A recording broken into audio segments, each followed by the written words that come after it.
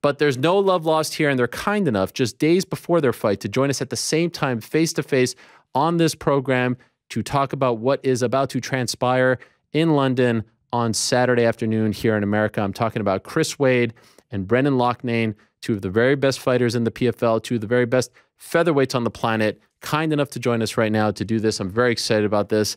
Hello, gentlemen. How are you? Chris, thank you for doing this, my friend. Brendan, thank you for doing this as well. Amen. Chris, you doing well? Doing great. It's good to see you again. It's been a while. Yes, how you doing? I'm doing great. I really appreciate you guys doing this, and I suspect you can see each other as well, right? Yeah. You just happened to see each other. You just did the face-off, and so I'd love to start there. And by the way, I'm being honest when I say this. You guys have done such a great job of building up this fight, and what I love so much about it, it feels very real. It feels like you don't like each other at all, and it feels like you both want to kick each other's ass on Saturday, and that's what the fans want to see. Chris, can I ask you first, where does this animosity towards Brendan come from? Because it does feel like a very genuine thing building up to this fight. Yeah, so the animosity for me, it starts last year in the finals when I lost, and you know, I got some text from family saying like, yo, you got to go online. You got to see what this dude Loughnane is writing. He's like, he's on one. He's in the stands, like just going off about, you know, the way the fight ended and that he was the real final, etc. So I went on Twitter. I looked at what he had to say. And, you know, he said that he was going to teach me a lesson this year, first fight of the season, about respect. And because I didn't shake hands with Movleed at the end. So, you know, being a guy that grew up wrestling and someone who knows what, you know, about being humble and victory and taking losses, I took offense to that because, you know, he's sitting on the sideline chirping, you know, Twitter fingers. And at that point, I was basically like, you know, fuck this guy. That's enough. I could feel when he's telling this story, Brendan, that you're like getting antsy, that you want to say something in reply. So do you recall what Chris is saying here? And do you have your side of the story? So this humble martial artist, yeah, that knocks Kyle Botany out and starts screaming in his face. And the same humble guy that gets his ass wiped for 5 rounds by Movleed. Movleed is the kindest, nicest guy I've met in the sport. Puts his hand out, and Chris is like, no, fuck you, go away. Is that kind and humble to you, Ariel? Tell me. Did you do that, Chris? I did take my hand away, but me and Movleed spoke, and I made it right with him. He is a good guy, but this guy is not a good guy, and he's not the fucking MMA police, and he has no business getting involved because he's a fucking alternate sitting there, and you should have just kept your mouth shut, and you couldn't. You had to get involved in the fight because you were a spectator. You had to get in the fight because you were watching. You were watching. I didn't. Yeah, what happened to first fight of the regular season, Brendan? What happened? Bro, I didn't get the text yet from your manager of you saying that you wanted to fight me. I'm still waiting for that text. After this, so everyone knows that I asked for your ass. You're the easy ticket, bro. I was like, get me that one way. I bet you did. You're full of shit. You want none of it. Anyone who ever put a singlet on, you're allergic to them. You're allergic to anyone who ever put a singlet on. I was so pissed off that I didn't get you. Nearly Wi-Fi. No. Well, let me ask about that, because are you guys in the same hotel right now? Oh yeah. Yeah. Why is Chris's Wi-Fi exceptionally better than Brendan's? What's going on here? Like, Chris is crystal clear, and I want. He's got that. What's going on? He's got that shit English cell phone plan. That's why. I want you to have your say, Brendan, but can't even hear you. I almost feel like we need to. What are you on? Are you on LTE or Wi-Fi? What's going on? Because I feel. Are you on Wi-Fi right now, Brendan? I'm on the Wi-Fi, bro. I don't know what's going on. Maybe take off the Wi-Fi and go on LTE, because I think Chris is probably on LTE, right? And that I took it off. Yeah, that might be stronger, because I want you to have your say. While you do that, I do want to ask Chris this, and then we'll see that you'll recalibrate, so to speak.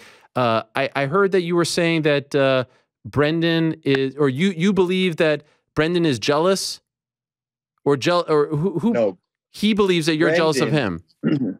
Yes, he thinks I'm jealous of him because he has more Instagram followers and he makes more money for no reason. and is that true? he thinks that it like consumes me. But I'm not a jealous guy, man. I told him in the last interview, and this was genuine.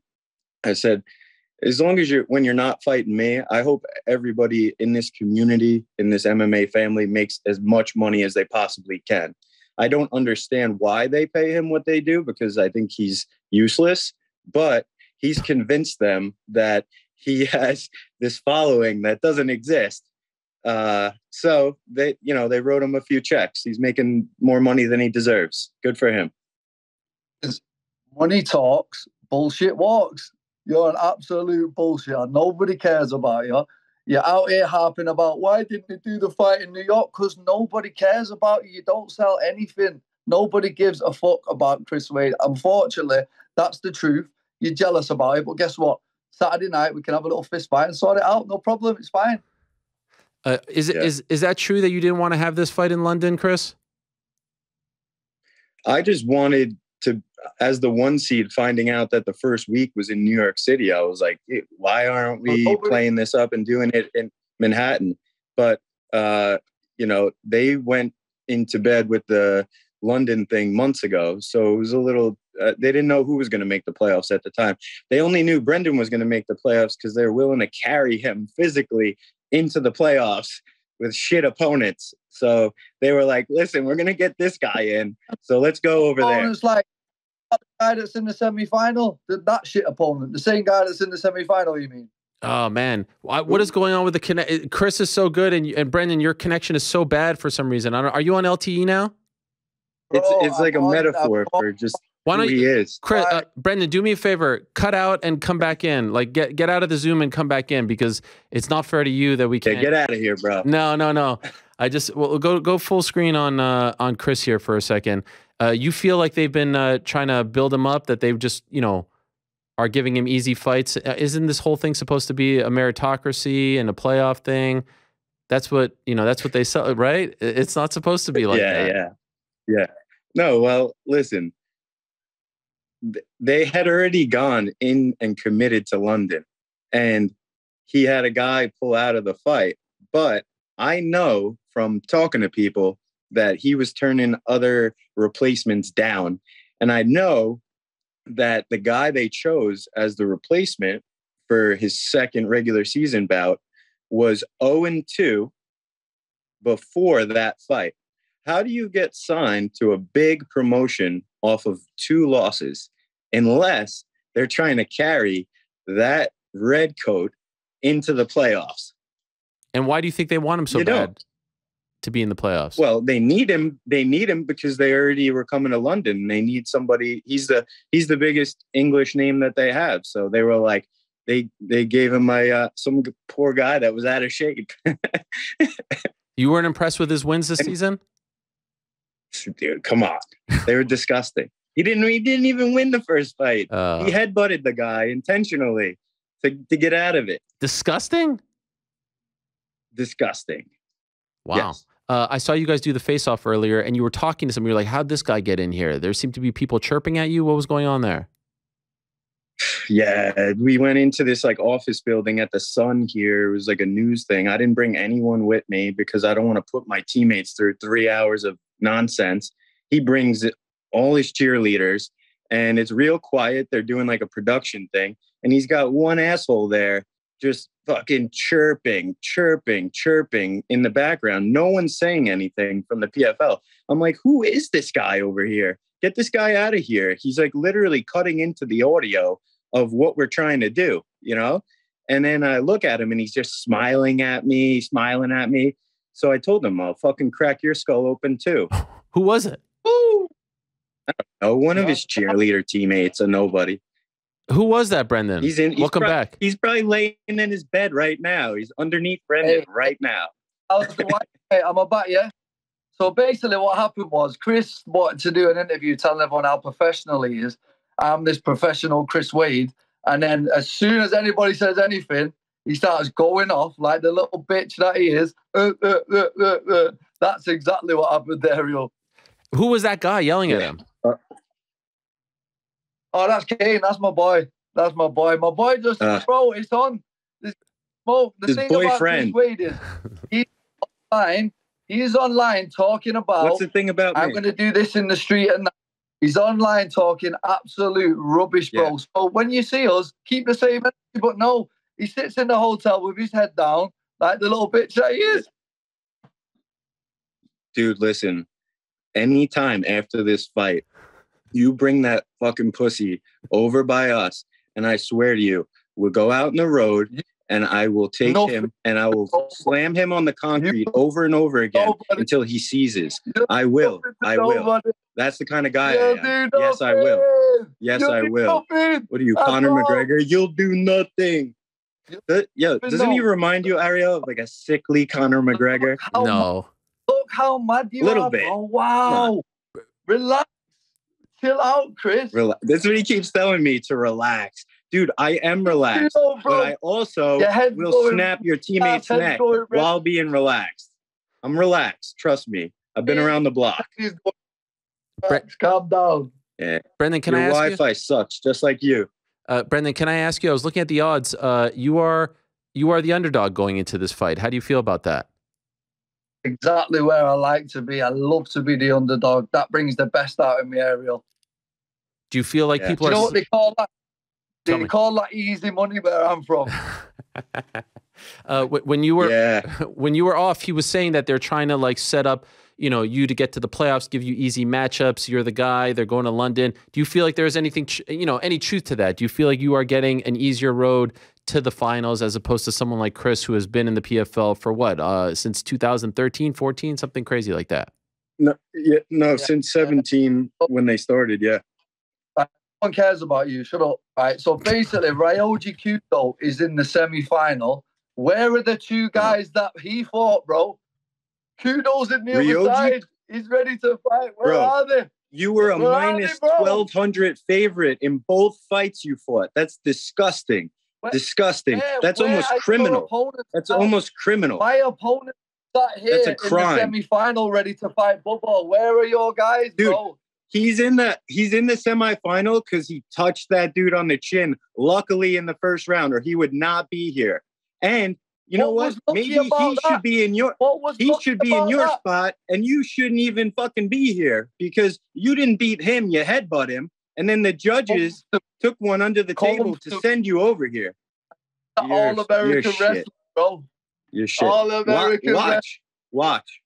Chris, let me ask you. You've been in the UFC. You fought some tough guys. You've been in the promotion for several years now. I was referring to that picture thing that they did of you, and obviously some of those were from the UFC days of your transformation over the years. But where would you rank Brendan? Because Brendan was on Contender Series. A lot of people, including myself, thought he should have gone in the contract. There's always this what if he would have gone in that contract? How far would he have gone in the UFC? Where would you rank Brendan and what he brings to the table in terms of the guys that you have fought over the last few years, his skill set, how tough he is? Where would you rank him? Is this one of the toughest opponents you've had to date? I mean, I've fought guys like Islam, so it's you can't. He's definitely up there for sure. He's an experienced fighter. He's a tough fighter. I think he's a top 10, top 15 guy anywhere in the world, no matter where you put him. I have respect for definitely his fighting ability. And I would definitely put him up in like the top 5 guys that I've ever competed against, for sure. Wow, this is nice. You see, Brendan, he just gave you a compliment there. I thought he was going to say you were like one of the worst. That was very nice. Ariel, we just did a face-to-face. I said the exact same thing. As a martial artist, I respect him, but I think he's a dick of a person, and that's the truth. I agree. You're a piece of shit too. The feeling's mutual, bro. I know it is. It's amazing. Brendan, have you ever felt this way about an opponent going into a fight? What it is, Ariel, I get on with everyone backstage. We spend a lot of time together here at the PFL, especially when we do the 17-day bubble and all that shit. Like, we're all cool. Guess what? The back staff don't like Chris Wade. That's why they kicked him out of the PFL at 155 and he cut all this weight to make 145 because they don't like his ass. None of the fighters like him. None of the other coaches like him. So I'll do everybody a favor on Saturday night. Is that true, Chris? No one likes you there? Yeah. But, what's funny is they say the same thing about you behind your back. So wow, what's going on at PFL? Yeah. got kicked out of the PFL at 155 because you didn't want you no more. They're like, bro, you've done it 4 times now. Relax, get out. And you're like, how about if I cut one leg off and cut 30 pounds? Can I get in then? And cried about it. So you're like, oh, okay, go on then. Is that true, Chris? Did that really happen? Yeah, Did you really get kicked out? Nothing to say. What really happened was during I had a clause in my contract that every time I make the semifinals, I come back for another season. And then I lost in the semis in 2019, and a force majeure clause was used during the pandemic to break my 155 contract. And they basically said, we only have a spot for you at 45, or you could be the first alternate if someone goes down at 55. And I said, I haven't competed in a year. I need to make some money for my family, and I'm not taking an alternate situation. I need to fight multiple times this year. And I committed to go down to 45. Okay.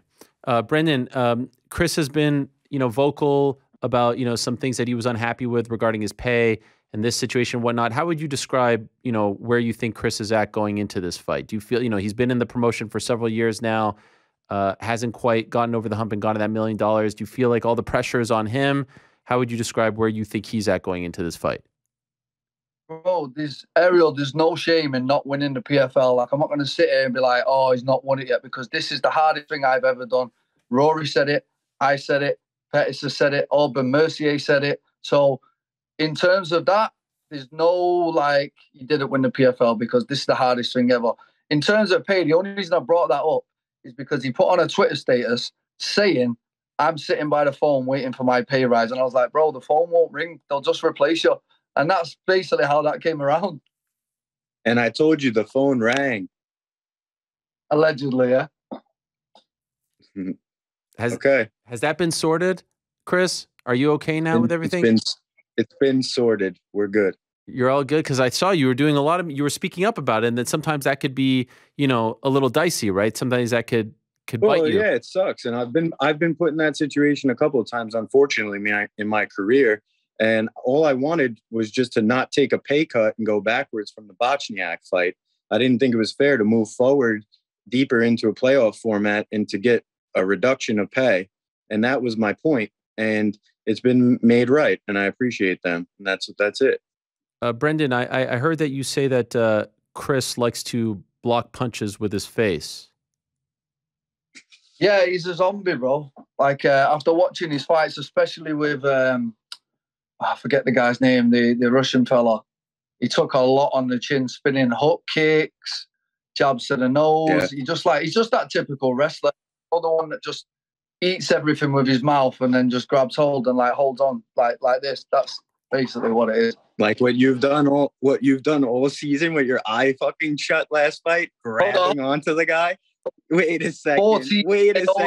Yo, pull up a picture of his face last fight. Pull up a picture of his face. He's got a vagina for an eye, and he's hanging on to the guy. Dude, you're a mess. You are such a hypocrite. You're a shit wrestler, and you've been getting by on shit wrestling. I'm going to get you a singlet after this fight and some wrestling shoes. We're going to teach you.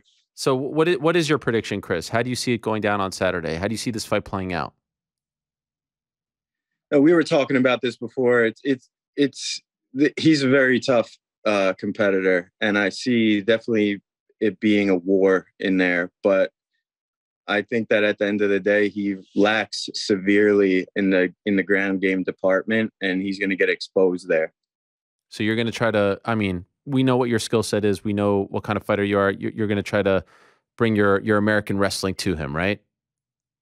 No, I mean, I don't force anything anymore at this experience level in my career. I would prefer to stand up and strike, but when opportunities present themselves, I will take advantage of them for sure. What's that, Brendan? You do not want to stand up and fight. Why are you talking rubbish, bro? You think that I'm afraid of your fucking pitter patter? Really? 13K. Bro, you got 2 stoppages in 40 You've fights. been fighting tuna cans over in England. 13 KOs. You've been beating up. There's you, bro. Yeah, those are your first opponents. Those are your first few opponents. That's who you knocked out when you went fucking 5-0, 6-0, 7-0. You're fighting slow people. Bro, Kyle Botniak, relax, bro. It's not the end of the world. He's never been finished, you fool. He has a deeper UFC career than you ever had. Brendan, can I ask you the same question? Can I ask you the same question? How do you see it playing out on Saturday? Listen, like he said, he's a tough-ass guy. I'm not sure if he's been finished before, but I haven't. And it's going to be one of them. It's going to be a dog kill.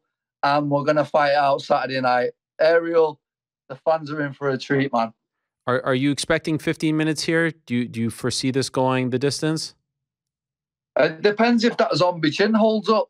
It's been holding up pretty well so far, so let's see. The zombie chin. Wow. I mean, I have to say, he looks pretty good here right now. I mean, you both look great. Yeah. He acts like I'm the dude that they put in to fight Sean, O'Malley, you know, that took a fucking beating. Oh, yes. Like, come on, bro. Get over it. Brendan, do you think that, I mean, maybe, you know, you're in London, a lot of hype surrounding you coming to PFL. Is there actually a case to be made that you have more pressure on your shoulders on Saturday?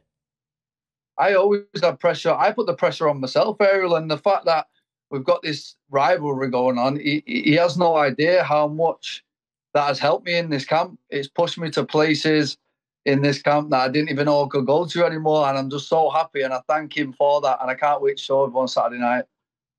With all due respect to the other side of the bracket, I feel like this is the unofficial final. I feel like the winner of this fight is winning the $1 million. How big would that be for you, Chris?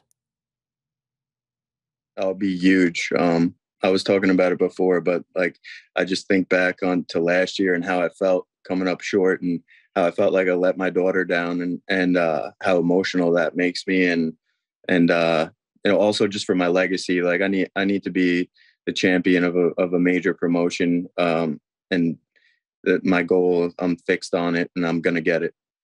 When you hear that, Brendan, is there a part of you that's like, you know what, I'd like to see this guy win? You know, legacy. You know, this is important stuff. He's a dickhead. He is a dick. So you're joking me? The guy's a dick. That's all fake. Don't listen to this guy, Ariel. You're my boy, innit? Just know this guy is a dickhead, Ariel, and all that is fake. You're my boy. Anyway, fuck this red coat. That $1 million is one thing. It really is. But to get that gold belt in the PFL, after what you have to go through to get there, that is a whole different story. That this belt has to be the most respected belt out there because of what we have to do to get it, and that's a fact. All right. Well, we'll see how it all plays out. Saturday, London. It's on ESPN here in America. I believe Channel 4 over there in the UK. Brendan Loughnane, Chris Wade. Guys, honestly, tremendous job. And what I like most about it is it all feels very real, authentic. Two guys who, you know, aren't friends, who don't really like each other, who are going to battle on Saturday. You've done a tremendous job of building this up. Thank you so much for doing this. A lot of guys wouldn't, so I appreciate you guys very much. Good luck with the weight cut. Good luck on Saturday. Ariel, my man, thank you. All right, there they are. Brendan Loughnane, Chris Wade. That was fun.